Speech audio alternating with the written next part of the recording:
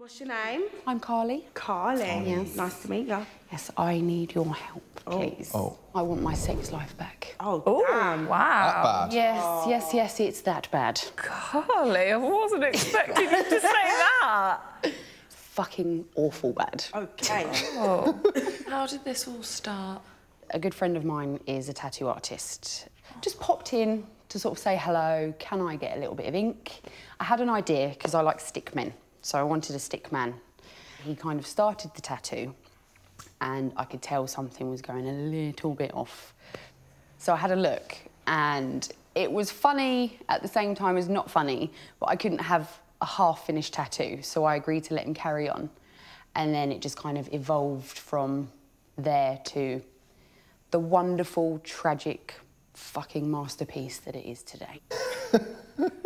What other areas of life is this affecting? Mainly the sex life. Okay. There are certain positions that we can't partake in. I'm just very aware that it's there, and the only way I can describe it, when I'm on the flip side, it can't be too nice for him.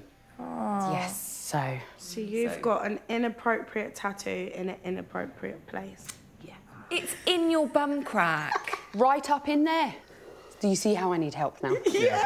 I can totally understand. What can we do to help? I quite like moths or, you know, something quite dark. Right, Carly, I've steered slightly away from moth, but I've still stuck with the insect theme. And I've gone for a cute little bumblebee for you, but with sort of a mandala design around it, and then this will fit nicely down your bum crack. I do like that. That is very nice.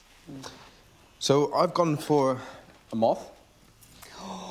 And you said you like things a little bit dark. So I've put a tiny little skull inside there. And this is the area for cover. I do like that.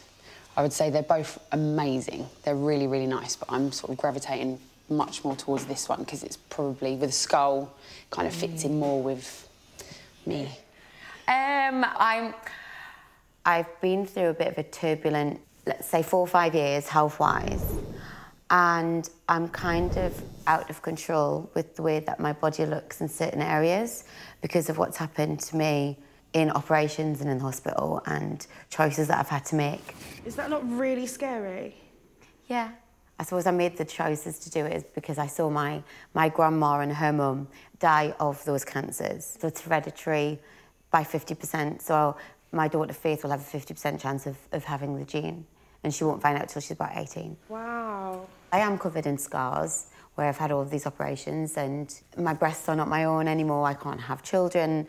I've aged a lot because of it. So I just feel a bit lost, a little bit out of control. So I'm like, right, this is the right time to have something for me. So what can we do for you today? Well, I was actually thinking about getting something that I've already got covered up.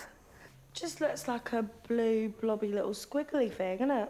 It is just a splodge. What do you want to cover it with? I'm just looking for something to represent what I've been through. Something with a bit of strength. Something feminine. Definitely feminine. And not splodgy. And not splodgy. So we've got a flower, a couple smaller flowers, and just some feminine dots, just to give it a bit of depth. Lovely.